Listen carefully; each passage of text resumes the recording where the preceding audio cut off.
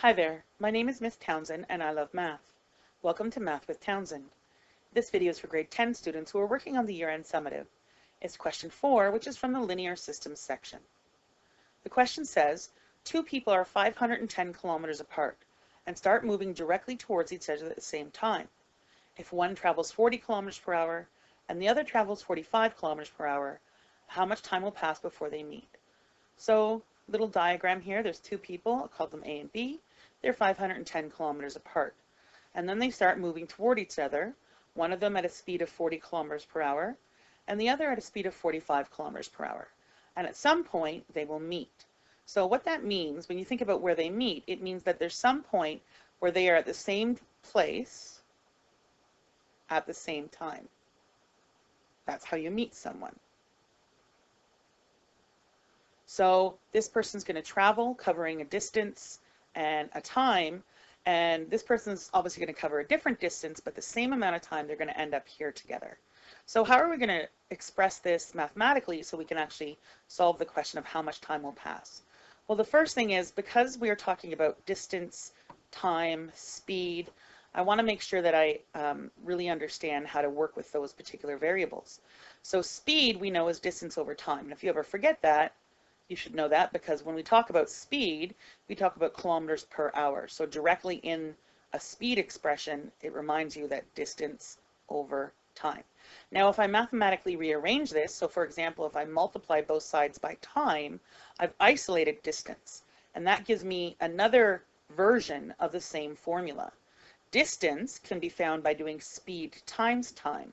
And I mean, that makes sense as well in the real world. If I'm traveling 100 kilometers per hour, and I'm going for 4 hours, I've traveled 400 kilometers. So I've rearranged the formula, and it also just makes sense logically. And then if I rearrange again, so here I have an equation for speed, here I have an equation for distance. So if I rearrange again, I'm going to want to now isolate time. So to isolate time, I'm going to divide both sides by speed, and that gives me this equation. Time is distance divided by speed. So, and again, that makes sense. If I've traveled 400 kilometers and I was traveling at 100 kilometers per hour, that would have taken me 4 hours. So those are the three equations. Well, it's really one equation rearranged, but I like to do that rearrangement before I get too deep into the actual math of a question. So we might use one or more of these in our problem solving. So again, here's the situation. We have two people who are 510 kilometers apart, and they start moving directly towards each other at the same time. So again, at some point they're going to meet up. And the point where they meet up is going to be, we know that their times will be the same.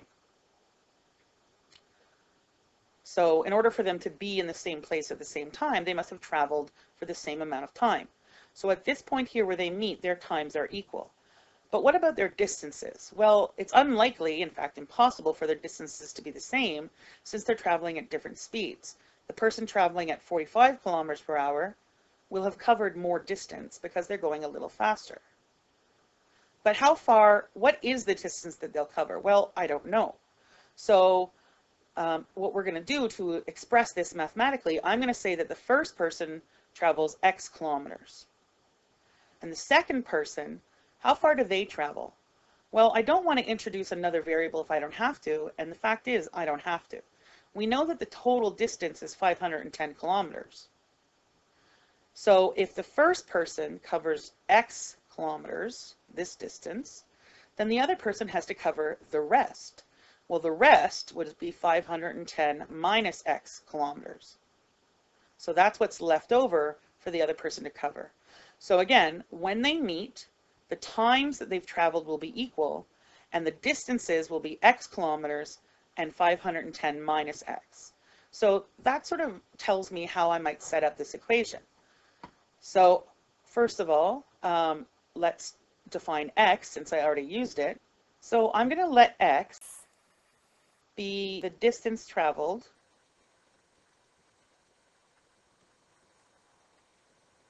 by the 40 kilometer per hour person. And I'm measuring that in kilometers, so I need to indicate that. And again, that's just fitting with what we just talked about here. And therefore, the other person travels 510 minus x kilometers. So the first line is defining that variable, and then I'm just immediately going to say, therefore, I know what the other person is doing. Now, the other thing I need to talk about is time. So we know how long they both travel. Well, we don't actually know it, but we're going to define it. We're going to say let t be the time each person travels before meeting. Time is measured in hours, and of course what we know, so again I'll just use this brain bubble over here, is that the times for each is the same. So they both travel the same amount of time. Different speeds, different distances, but the time has to be the same because we need them to be in the same place at the same time. So those are my variables. X is going to be distance and t is going to be time, and time is going to be the same for each. So if I write an equation for both of them, so the first person and the second person, we know that time is the same. So I'm going to write an equation for time. And again, this is what we looked at in another slide, that we know that time is equal to distance divided by speed. So for the first person, so person number one, here's a formula for them. Time is distance over speed. So time we defined to be t, that person's distance was x, and that person's the 40 kilometer per hour person. So that's an equation representing the time it takes for the first person to reach the meeting point. For the second person, we also have t, same time, but their distance is 510 minus x, and their speed is 45.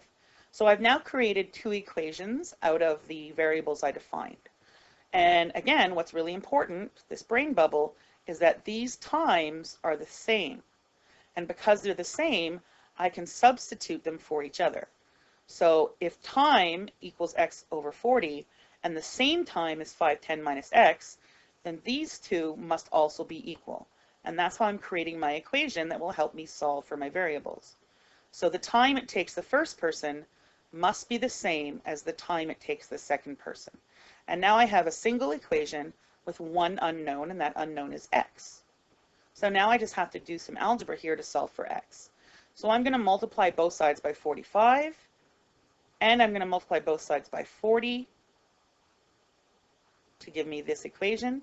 So 45, when I multiplied this side by 45, it just canceled. When I multiplied by 40 over here, it just canceled. So that's why you see 45 shows up here. I'm basically cross multiplying. So 40 times 510 is 20,400 minus 40x. So collecting like terms, I've got 45x and minus 40x. So add 40x to the other side. And then all I have to do to find x is divide by 85. I get 240. So I know now that the distance that the first person travels, so if you think about again our little diagram, they meet here. Well, now I know that it's 240 kilometers from where the slower person is, and I could figure out this distance as well because it's 510 minus 240. But I'm not actually interested in the distance. The question was asking how much time will pass. So now I'm going to use this x value and sub it into one of my equations that has t in it. So for the first person, we said that x was 240 over 40. That means that the time is 6 hours. And I'm just going to check that in the other equation, which was this equation. So 510 minus 240 divided by 45, because if I get 6 hours, I'm really darn confident in my answer, and I do. So therefore, in 6 hours, they meet. Same place, same time. So I hope that was helpful. Continue doing math and getting help when you need it, and good luck on your summatives.